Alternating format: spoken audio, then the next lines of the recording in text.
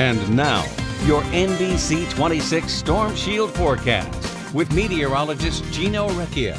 A gloomy start to the weekend with cloudy skies and scattered rain showers moving across the area. We did pick up a little bit of rain, not a whole lot, but still needed the umbrellas. A bit of a change from yesterday's beautiful weather with a bit of sunshine and temperatures into the 50s.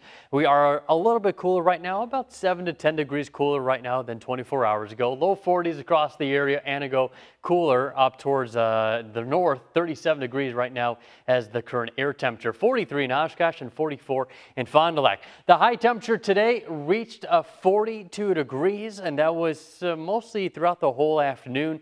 38 is our average, so hey, we're above average. That's at least something good to look at, but a record high, 1931.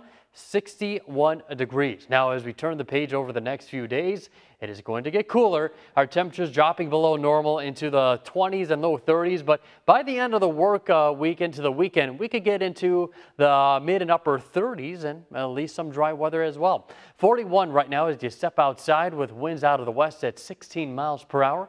We've got 40 degrees in Menominee, 40 in Nakanto, 42 in Kewanee, and 39 in Appleton.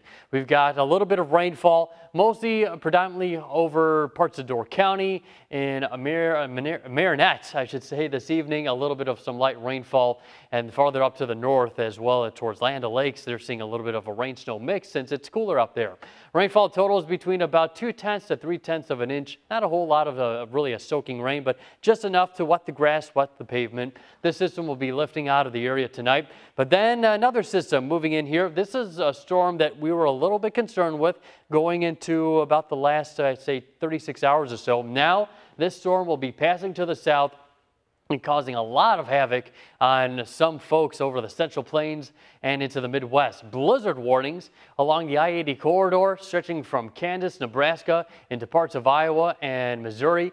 Winter weather headlines stretch over about 1,200 miles just from this one storm system and closer towards our area. Winter storm warnings from northern Illinois into southern Wisconsin. A winter weather advisory for Milwaukee, where they look to be picking up a couple inches of snowfall. This is what SkyCast shows. We stay under mostly cloudy to overcast skies. Then comes that storm system down to the south.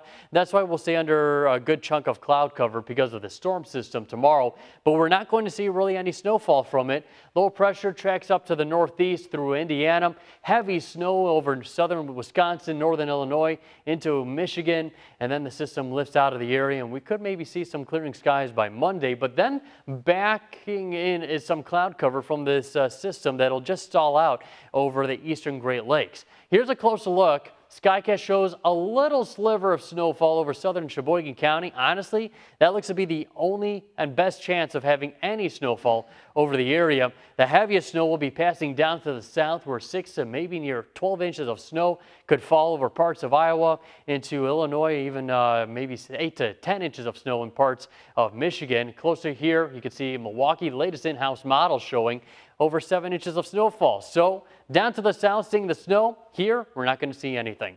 31 degrees for an overnight low temperature, and then for tomorrow, we'll warm up to 35, then mostly cloudy on Monday, 29, 33 on Wednesday, chance of flurries Tuesday and Thursday, and then on Saturday, cloudy skies, and it does look like another system moves in here, Ryan, afterwards as we go towards Sunday and Monday. That looks to be rain right now. So winter is here.